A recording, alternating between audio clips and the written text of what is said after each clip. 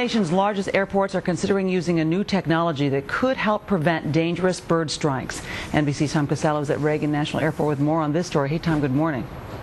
And good morning. You know, airports around the country are trying to mitigate the bird threat. Now some are turning to bird radar.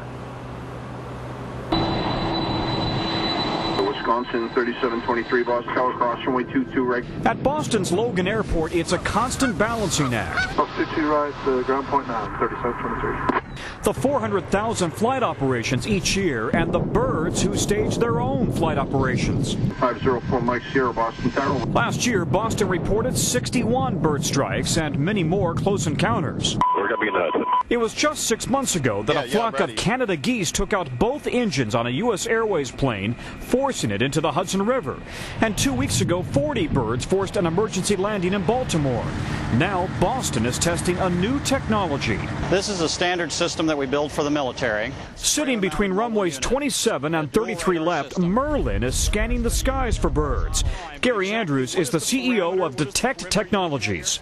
We have a horizontal radar that is tracking bird movements 4 to 6 miles around the airport, and then a vertically spinning radar that's covering the approach and departure corridor. The bird count is then superimposed over an airport layout. Each of these green dots are actual birds moving around on and around the airfield. On this day, the risk is low, but heavier bird patterns like this would trigger an alert in the tower where controllers could give pilots the warning they need.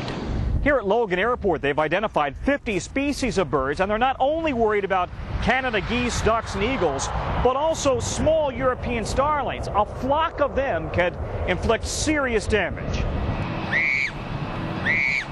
Sitting right on Boston Harbor, Logan attracts large migratory flocks each year. It's a major issue, and I think that that's why we want to test the technology here so that we can help mitigate that in every instance. Most bird strikes occur within 500 feet of the ground when a plane is taking off. Now, with the bird population soaring, the question is whether they deserve their own radar. Boston isn't alone. Several airports are testing this bird radar system. NASA and the Air Force and already use it. Back to you. We're outside. Tom.